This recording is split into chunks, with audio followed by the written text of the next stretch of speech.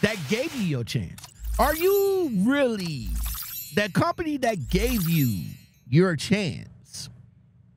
Are you really gonna move that company to the side because the company that told you to wait 5 years, you gonna give them a chance?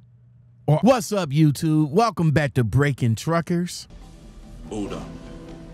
Do you or do you not recognize this a man standing here?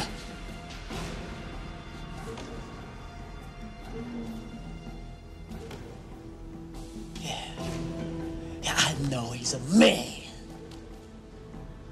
Good. Drivers, I don't know much.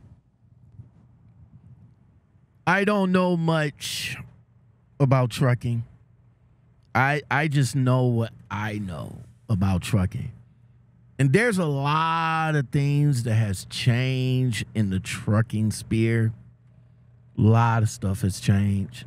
New restrictions, new regulations, new laws in place. No more wasting time. Let's get it. Hold on. New stuff that's making trucking harder and harder for the average person to get in. Now, look, I know you guys has talked about the FMCSA's clearinghouse. A lot of you guys are afraid to take the hair follicle test because you guys indulge a lot. Smoke weed every day.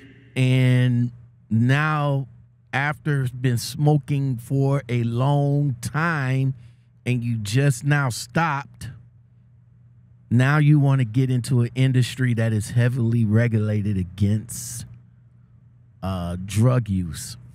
And yes, marijuana is in this industry is considered drug use. Smoke weed every day. So when you come with the excuse of it's medical, that's understandable.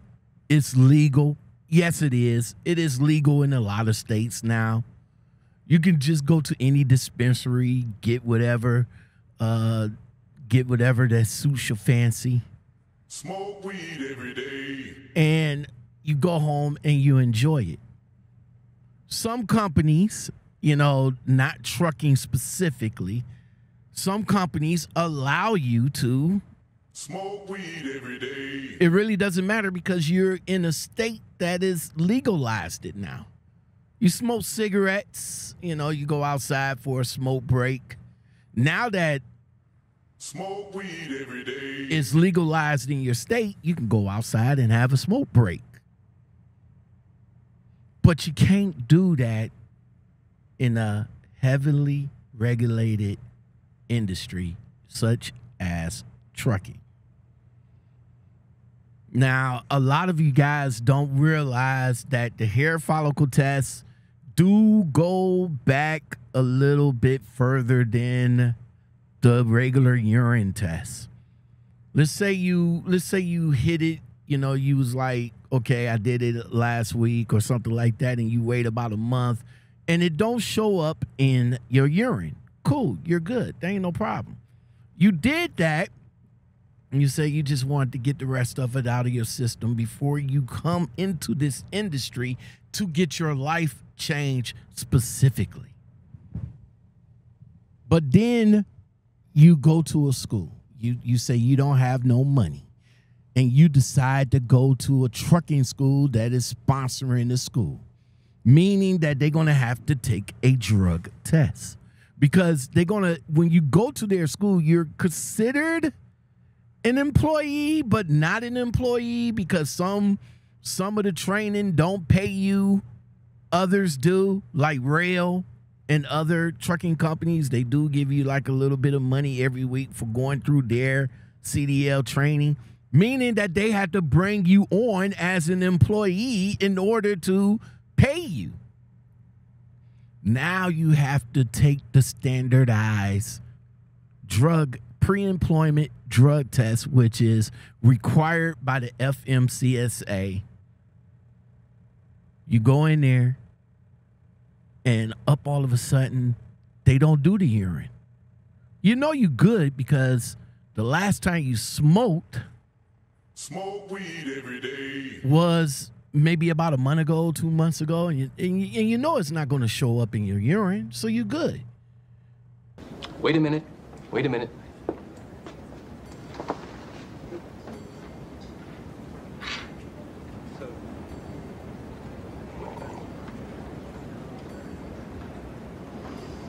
You know, this is, excuse me, a damn fine cup of coffee. I can't tell you how many cups of coffee in my life, and this is one of the best. But lo and behold, they hit you with the hair follicles. And you looking at that like, whoa, wait a minute now. I didn't know you was going to hit me with the hair follicles. Maybe this is a bad idea. Stop there, driver. Because if you leave and refuse the drug test, guess what's going to happen? You're going to be put in the FMCSA clearinghouse for refusing the pre-employment drug screening. Now, not to say the urine part, but the hair follicles is still part of the pre-employment drug screening. And even though hair follicles is not required by the FMCSA, but refusing the drug test is part of the FMCSA. Ooh, see that catch-22 right there? Now, you're not going to get popped for FMCSA because you flunked the hair follicle test. That's just company by company, right? But you will get popped for refusing the drug test because you just now figured out that instead of the urine, they do the hair follicles. And you already know that you may or may not pass the hair follicles because the last time you indulged Smoke weed every day. was a couple of months ago. All right, so let's fast forward, driver. Unfortunately, you didn't pass the hair follicle test. Sorry about that. Now that you didn't pass the hair follicle test, does it mean that you still can't get a job in the trucking industry? Because the last time that you indulged was a couple of months ago and it did not show up on your urine. So you're good. You're not in the clearinghouse. You're not in the clearinghouse. You're just blacklisted. Okay? Listen now. You just blacklisted from other companies that may now look on your DAC report, if it's reported on your DAC report, that you did not pass the hair follicle test. Sorry about that. That was the wrong button. We can't clap on the fact that you didn't pass the hair follicle test. You're upset because now the company that you wanted to get with is not going to hire you, and now you're going to you jumping through hoops to find companies that don't do hair follicles so that you can get in the industry and start changing your life. That's the clap. There you go. A lot of these companies, RTI, Swift, Snyder, a lot of these companies, U.S. Express, are now doing hair follicles. But let's fast forward, driver. Let's say that you're now in the FMCSA program. You got to go through the program. That's got to come out of your pocket. You got to pay for it. Now you got to go through the steps, the 1, 2, 3, 4, 5, 6, 7, 8 steps to appease the FMCSA. All right, to appease the FMCSA. After you get your return to duty status, now you got to find a company that will accept you so that you can prove to FMCSA that, you know, you're working and they're helping you with your return to duty status. That's where the problem comes into play. Now, listen.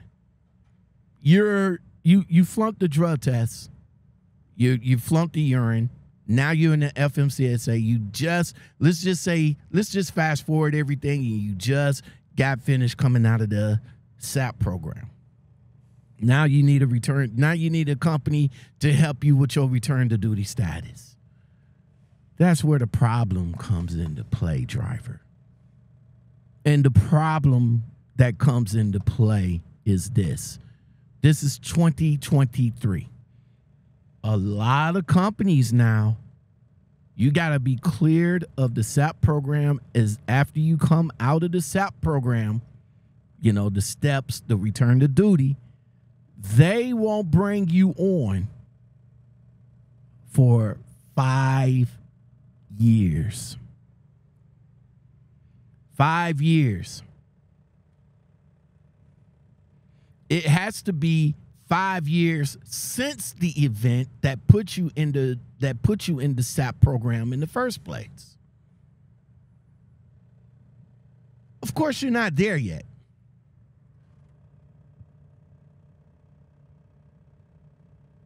Of course, you're not there yet because you just got into the program. So you need 5 years. This is 2023. It has to be 2028. Who makes my coffee? Who makes my coffee? Will someone explain to me why on the worst day of my life my coffee tastes like shit? Your coffee is normally made by Cato.